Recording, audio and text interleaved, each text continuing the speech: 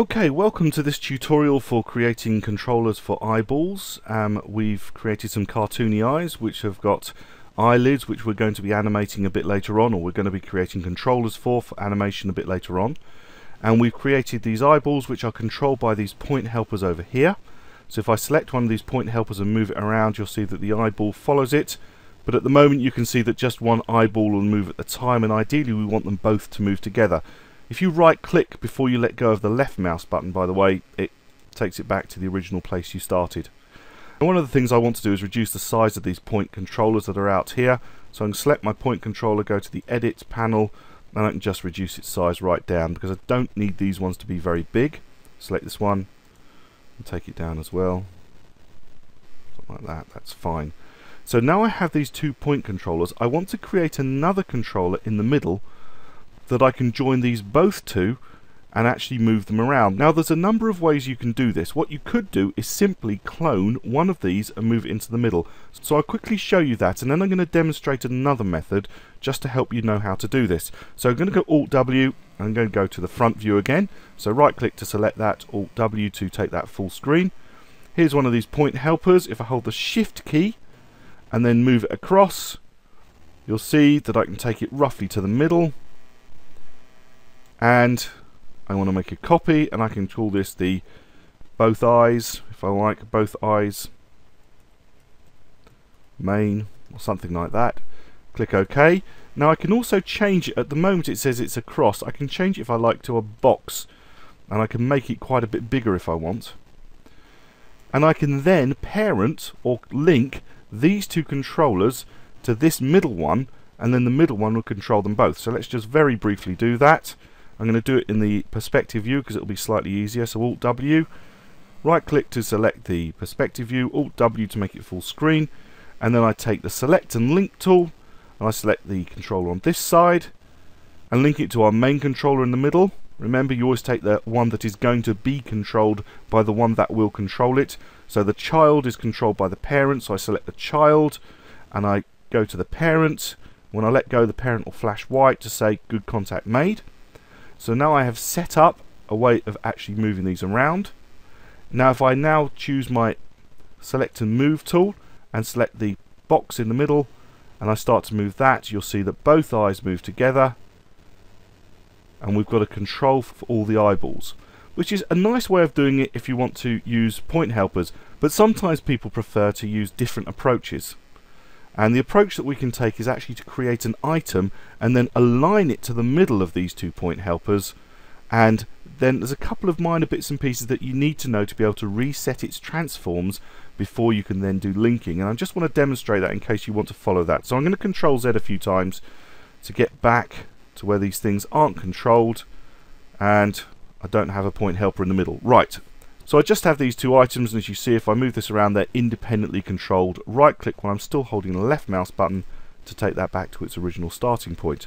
So Alt-W to go back to 4 views, and then right click on the top view, Alt-W, and I'm going to zoom out just a little bit and pan them across to one side because I'm going to create an ellipse to control these eyes. So I go to my Create panel, and this time I'm going to go across to Shapes. When I get to shapes, I can create an ellipse. So click on ellipse and then draw out an ellipse anywhere in the scene. Right click, so that's now done. We've created an ellipse, but the ellipse is in a completely separate place to the eyeballs. And what we want is this ellipse aligned with these two controllers. And if I do Alt-W and go to my perspective view, I want this ellipse, which is way over here, aligned with these two point controllers which are controlling my eyes. How do I do that? Well, what I want to do is I want to actually use my constraints again. So I select the item that I want to align, and I'm going to go to Animation and Constraints, and you'll see that one of the constraints says Position Constraint.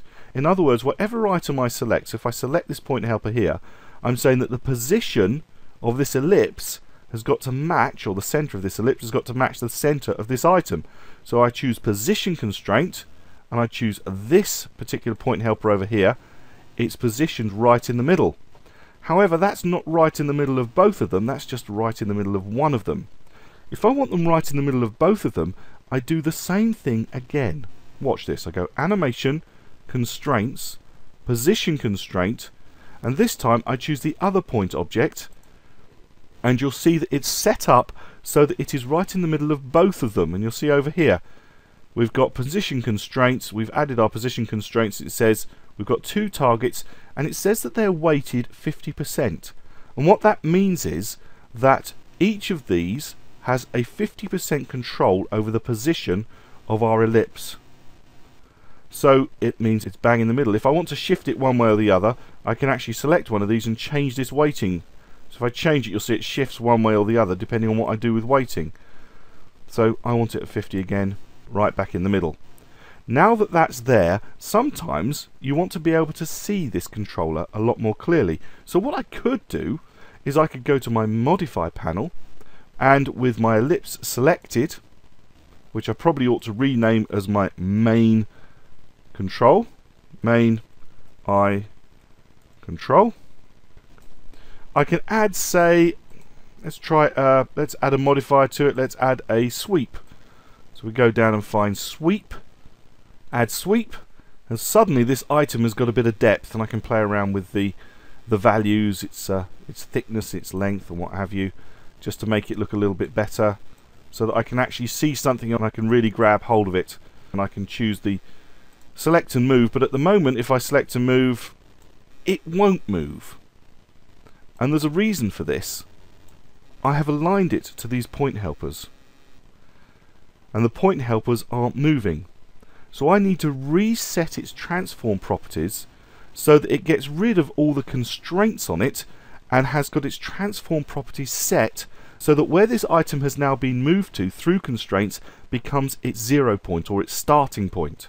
And to do that you need to hold the Alt key down. So hold the Alt key and right click on the item and then choose freeze transform.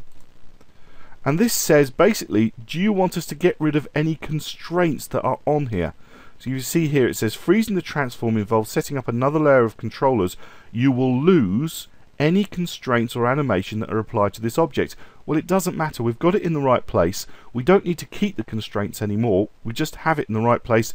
We just use the constraints to get it to the right place. So yes, we do want to continue. And now the item can be moved around. Right click to take it back. And what we can do is we can link these 2 controllers to the item that we have created. So select and link, choose one controller. Who's your daddy? Well, this item that we've created is the daddy. And the same with the other controller. Who's your daddy? Well, this item we've created is my daddy. And now when I select with the select and move, select this particular item here, and I start to move it around, both eyes are controlled, and I've got a much greater visual feedback. However, I'm just going to hit the render button and see what it looks like. So hit render. The controller's showing. We didn't want it to show, we thought we turned it off on the layer manager. Well, let me show you the layer manager. I'm going to choose the layer manager again and open up the controls layer, and you'll see that the teapots have come on for all of these items. Now you won't be able to see the items that don't have any depth to them, so the point helpers, but now that we've added a bit of depth and a bit of body to this ellipse, it's going to render the main eye control. So all you need to do is turn off the teapot here, saying don't render, and now it won't render. So I can turn that off, and if I hit render production again, you'll see that it's just the eyeballs. Okay, so now we have created a main controller that is controlling the 2 eyeballs. We've learnt how to use constraints to move something to the place we want it to be, and we've frozen transforms to get rid of those constraints so that we can start from scratch again. The only other thing we need to do now is be able to animate or move or control the eyelids. We can move the eyes around, but if I was at this point I might want the top eyelids a lot higher and the bottom eyelids perhaps a little bit higher, so I need to be able to animate those separately, and that's what we'll look at in the next tutorial.